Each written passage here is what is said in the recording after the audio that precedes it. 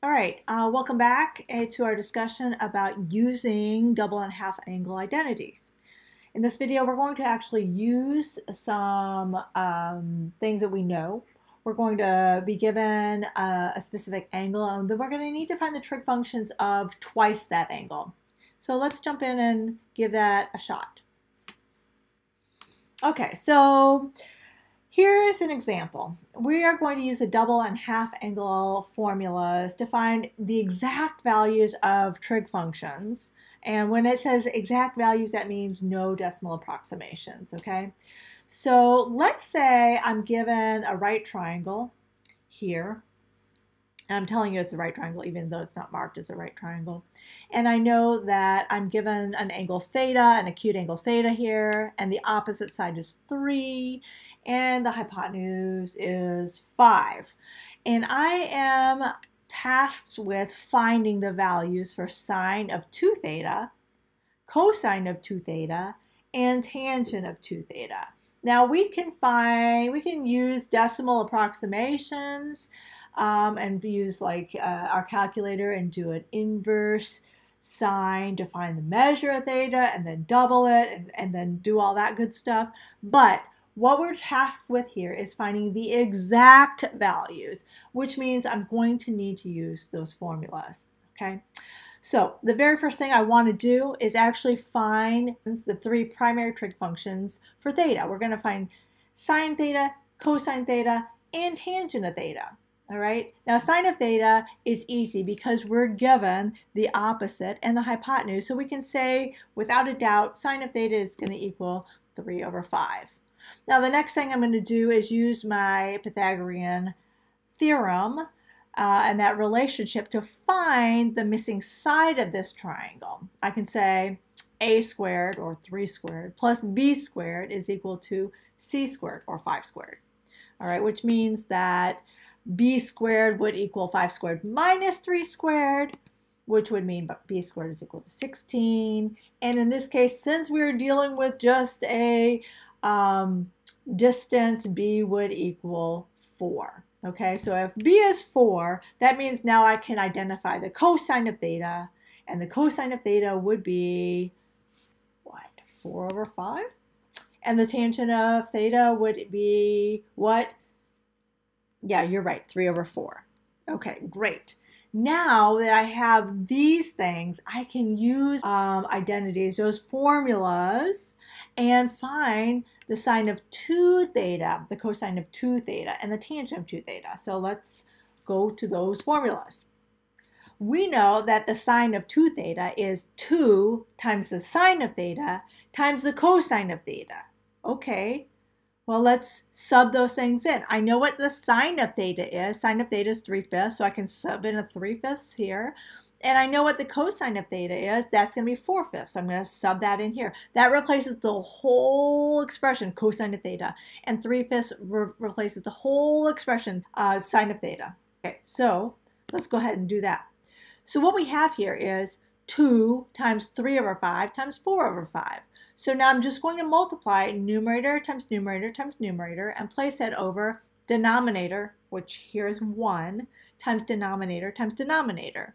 So we should end up with the sine of 2 theta equaling 2 times 3 times 4 is 24, and 1 times 5 times 5 is 25. 24 over 25. That wasn't too bad. Let's try cosine of 2 theta. All right, cosine of 2 theta. Now remember that there were 3 different formulas.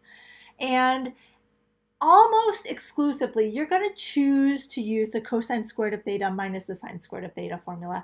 And the reason why is it produces for you a common denominator every single time.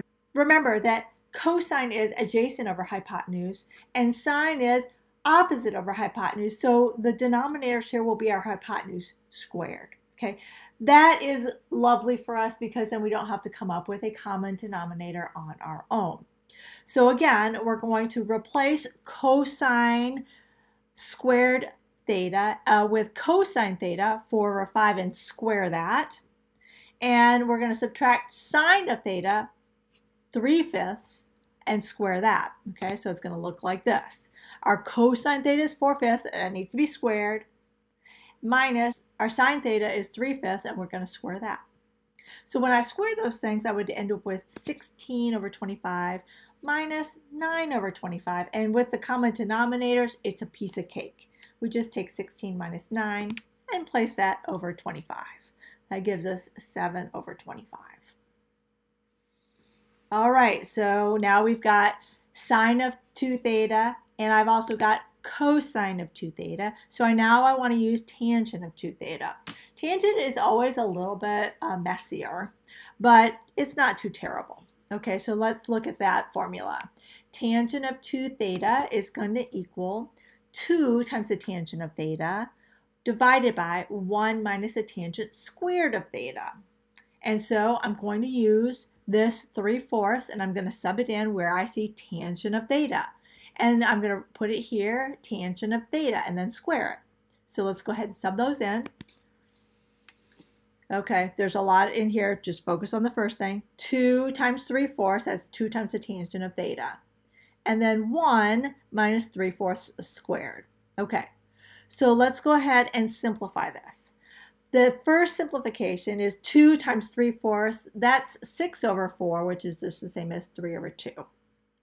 Now here, we're just going to multiply the 3/4 times the 3/4 and get 9/16. Now we are going to want to subtract it from 1, so we need a common denominator here. We're going to make that 16 over 16 minus 9 over 16. So we'll end up with 3 over 2 divided by 16 over 16 minus 9 over 16. Can you guess what the next thing is going to be? It's going to be cleaning up this denominator. So what would that denominator end up looking like once you clean that up? Should end up with 7 over 16. So 3/2 divided by 7 over 16. That's the same as 3/2 times 16 over 7. All right, and now you can just multiply this numerator times numerator, denominator times denominator, gives us 48 over 14, which then would simplify to 24 over 7. Fabulous. Okay, now another kind of shortcut. If you have to find all three, then you don't actually have to go through this process for tangent, because remember that tangent is equal to sine over cosine. So if I know that 24 over 25 is the sine of 2 theta, and if I know that 7 over 25 is the cosine of 2 theta, I can say without a doubt that the tangent of 2 theta would be 24 over 25 divided by 7 over 25, and then just simplify that. They both have a denominator of 25, which means I can multiply the whole things by 25 and just get 24 over 7, which is a lot simpler than this process. Now, if you're tasked with just finding the tangent of 2 theta, you're probably going to want to go ahead and use this formula. But if not, then go ahead and use the sine of 2 theta divided by the cosine of 2 theta and just justify your answer that way. Okay.